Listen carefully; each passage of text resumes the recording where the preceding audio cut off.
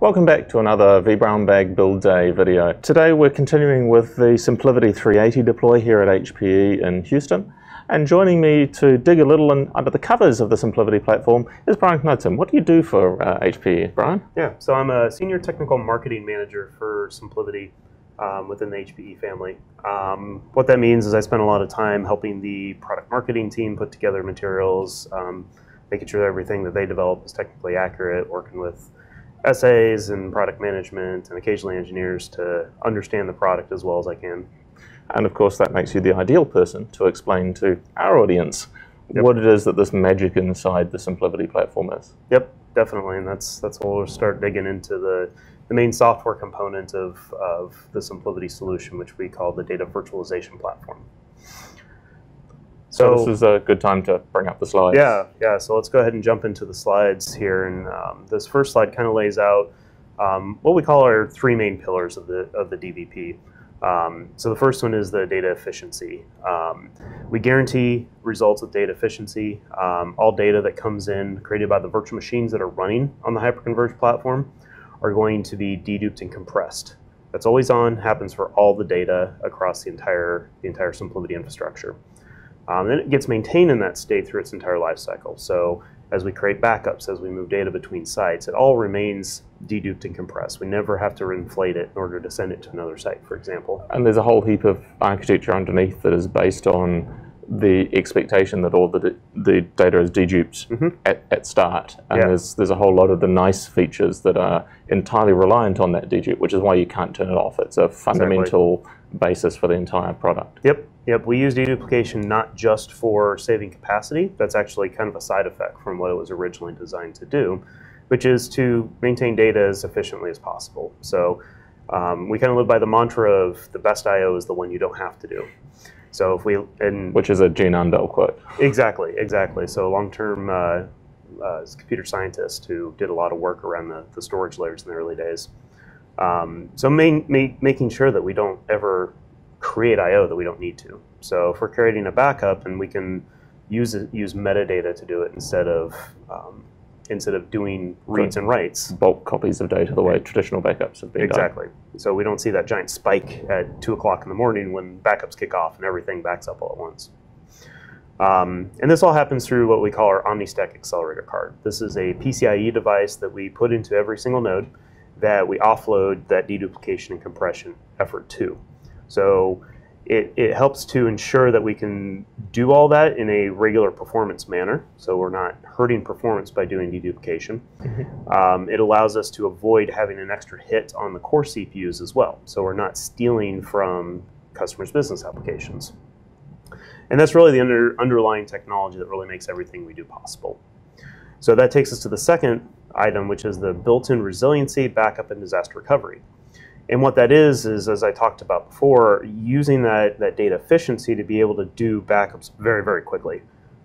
Each backup is a full independent copy. We don't have any concepts of incrementals, differentials. There's no having to rebuild through multiple points in time to get to a certain point in time. It's, I want this point in time and it's there. It's completely disaggregated from the original virtual machine or any other previous backup. So ransomware breaks out, some sort of corruption happens in that virtual machine, you throw that virtual machine away and restore the backup. And the backups are not accessible to the ransomware. It can't go out and encrypt like it could with some of the image-based backup tools that organizations are using. Yeah, it'd have to infect the SimpliVity layer itself and then get into the data virtualization platform. And we'll see a little bit on how we kind of avoid the hypervisor even knowing what's going on in that regard. And what happens then is we can do those backups really fast. So we guarantee 60 seconds or less for any virtual machine up to a terabyte in size, creating that local backup. And as we'll see later in the day, that's actually pretty easy for us to do. So yeah, I can recall seeing demos where it's the delay of vCenter being updated when we're doing clones. And we don't even update vCenter with a backup. Yeah. So yeah, that target's, although that looks awesome, it's actually a really easy one for SimpliVity to achieve. For sure, absolutely. Yeah, and we'll, not in this session, but in another session, we'll dig in even deeper and talk about really how that happens. And what that offers customers is the ability to do recovery point objectives in much more frequent fashion than they could before. So again, that spike of creating backups, we can completely avoid that and not have to worry about that. Makes DR very easy, gives customers the ability, we've had many customers be able to actually exceed business SLAs when it comes to disaster recovery. So that's nice. Huge benefit for the customers. And underlying all of that is what we call a RAIN plus RAID architecture. So we do a redundant array of independent nodes, so across all of our nodes. Within each node, we also do a RAID set, so we're protecting against loss of individual disks per node. And then should one node get lost, all the data is on another node. So this is the defense in depth approach to availability. Yeah, we sometimes call it belt and suspenders. Don't want those pants to fall down. So the last piece then becomes the global VM-centric management. And this is where we get into really enhancing the simplicity part of hyperconvergence and being able to take all these different functions that we've talked about and put them into a simple GUI. Eliminating some of the management that normally you would have to do, like around storage, for example. Very, very simply create a data store, and that's it. You're kind of done managing storage at that point. Then you simply create policies that are based around the virtual machines and when you want them to be backed up, how long you want them to be retained.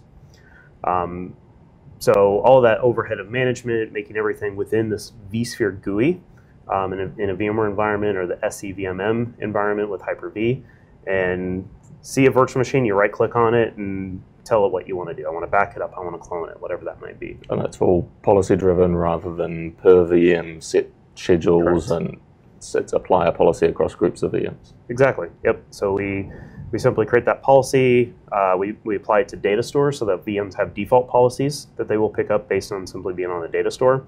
You can go in and change individual virtual machines. If one day corporate decides, hey, we want everything backed up every 12 hours instead of every 24 hours, go in, update that one policy, everything's updated. It takes you a minute at most. Right. But that policy is applied to a data store, but then you can override for individual VMs. So I don't have to have a data store per policy. Correct. Correct. Yep. Each virtual machine can have its own policy if you wanted to create every policy. Generally, customers are creating, the gold, silver, bronze type approach. Usually is pretty sufficient for most customers. Nice. Cool. So let's dig in a little bit.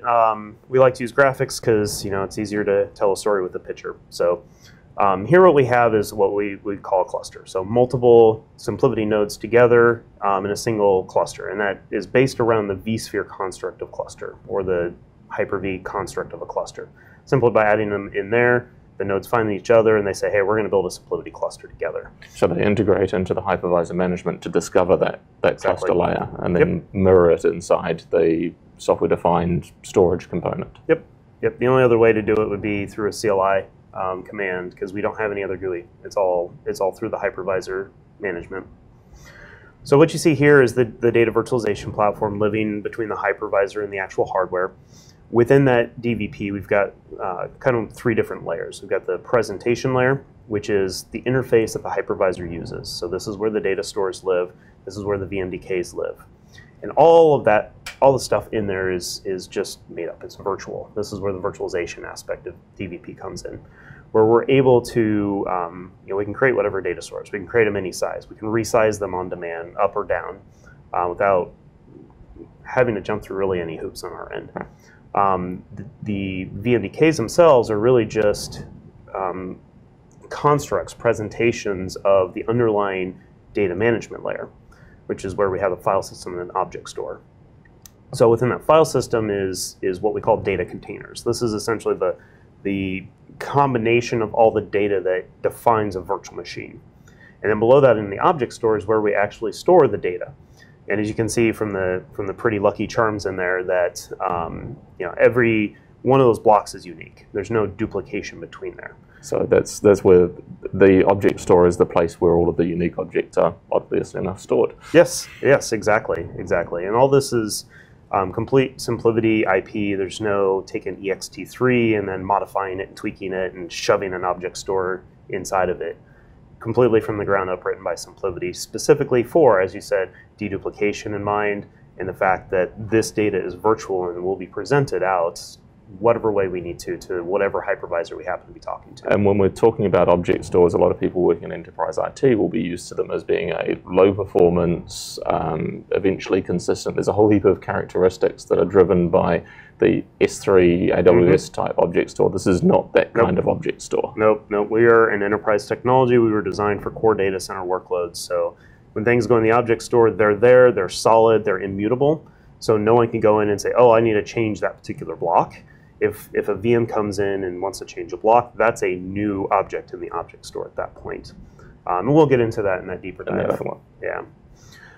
So when we want to create a clone of a virtual machine, we can take that VM1, that data container there, and when a clone happens, we copy that data container and we represent it up. And now it's a new virtual machine. At that point, we'll integrate into the vCenter and we'll say, hey, you've got a new virtual machine, a new VMDK that's been presented. So how big is this thing that we've just cloned to clone a virtual machine? That's probably on the order of kilobytes. Right. So very, very little data action that needs to happen, even if it's a 1 terabyte virtual machine. And does it make any difference if it is a big virtual machine, Nope. how much we copy? Nope, because it's, again, when we get into the deep dive, it makes it a little bit more obvious about how we're doing that, but it's essentially we're copying a piece of metadata that then references that same set of data, because it's 100% duplicate. So there's no I/O on the object store and the actual blocks that need to occur. Kind of by definition, when I say clone something, I'm not going to create anything more that's unique. Or Yes. I certainly shouldn't. Yes, absolutely, and that's really the concept. And the advantage to customers is, from an operations perspective, I want to create a clone. I want it done right now. The sooner it gets done, the faster I can move on to the next thing. So similar thing happens if I look at VM3 there, and I want to be able to take a backup of that virtual machine. I can simply copy that data container, mark it as a backup instead of a virtual machine, and notice it doesn't get presented up. So it's staying completely within the data management layer.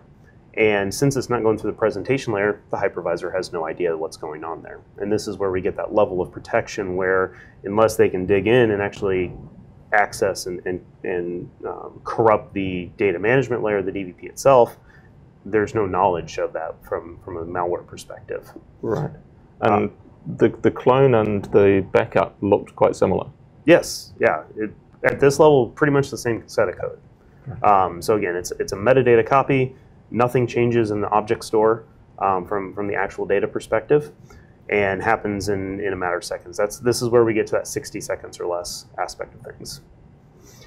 So again, more or less the same operation. When I'm restoring that virtual machine, I make a copy of that data container. That copy of that data container really is just, here's a new metadata that's exactly the same as this last one. I'm going to present it, register it, allow the user to power it on. Once it powers on, then things start to shift, because that, each operating system boot is a little bit unique, and it's going to write some data, and it's going to write some logs to say it started up, if nothing else. Exactly, and that timestamp alone is going to make it unique. So now the data shifted a little bit underneath. It's no longer, VM4 is no longer the same metadata that backup was, and that backup was the same metadata as VM2. Of course, VM2 drifted at one point, so now they're all unique data containers as soon as data starts to change. So now if we zoom out a level, we have this concept of what we call the federation. And we have that Data Virtualization Platform extend across multiple clusters now. And this is where we get that ability to do remote backups and maintain that deduplication compression, because they're all talking a common language. So here we've got the DVP going across 3 different sites. We've got the presentation and data management layer in each one. And of course, we've got that file system where we've got the metadata level. Think of these data containers as simply instruction sets on how to put together all the different blocks. So we show that in a little bit more detail, and of course we have the object store underneath. Very simple example, we can see a lot of duplicate data in an individual virtual machine, but if I want to create a backup of this virtual machine from that Boston to Tokyo data center, I simply share that metadata table. Now at that point, the Japan or the Tokyo data center has the ability to say, okay, well, what don't I already have? At this point, we're not having a conversation about what have I already sent you or what has changed, but the receiving side actually defining, I don't know these pieces. I've never seen these blocks of data. This metadata is new to me. Can you send over the actual data? So at that point, the Boston data center is going to say, okay, here you go. Here are those 2 blocks that you were missing. And now I can fully reconstruct that backup, that virtual machine that I moved over. And this is where we've had customers do DR, have multiple sites who never would have been able to do it before. And it's particularly up in Boston to Tokyo, there's going to be some slow links, high latency. Yep. This is going to be a challenging place to move any data. Yep. And bulk backups would be very problematic across that. Yeah, even if it's a satellite connection between the two, right. we've had some good success stories around that. So now if I zoom out even further and show, a very complex, a very global environment, I can see I've got a lot of different sites. Those 2-node sites are probably remote offices. That really big site there in India is, maybe it's DR for every site. Every site's going to back up there. Or maybe it's just the APAC region is going to back up there. I've got all these different pieces. So from a management perspective, I could do one vCenter across all of them. And that's perfectly legit from a SimpliVity design perspective. It may not be the best practice to do it from a management aspect, so maybe you divide that up by regional, or maybe you do a vCenter per site. We support all the configurations, and it's kind of whatever works best for the customer. Understanding vCenter's role in the vSphere environment is about the same as its role is within the SimpliVity environment. It's there for management interface. If it's down, everything continues to operate. You just are a little crippled on how to do things. The administrator can't do their job, but the actual staff using the system can continue. Yep, exactly. Above that, we have a series of different automation platforms, cloud platforms, whatever you will, for higher level management that we've supported over the years. And now, with being part of HPE, having OneView coming soon as a management platform as well. All that's automated by REST APIs. So we have REST APIs that allow all of these things to happen and allow higher level management tools to be able to access our underlying technology to be able to do clones and backups without having to give an end user access directly to the vSphere client. And that's for integration into whatever it is that you use automation for the processes. Yeah. Ticket automation, DR automation, any of those types of things can access our REST API without any problems. Great, Brian. Well, thank you very much. Yeah, it's good to have a look at the Data Virtualization Platform. As Brian said, we will have a much deeper look inside the DVP in a coming video. And stay tuned for all of the remaining videos of this SimpliVity 380 build day with HPE. Thanks, Al.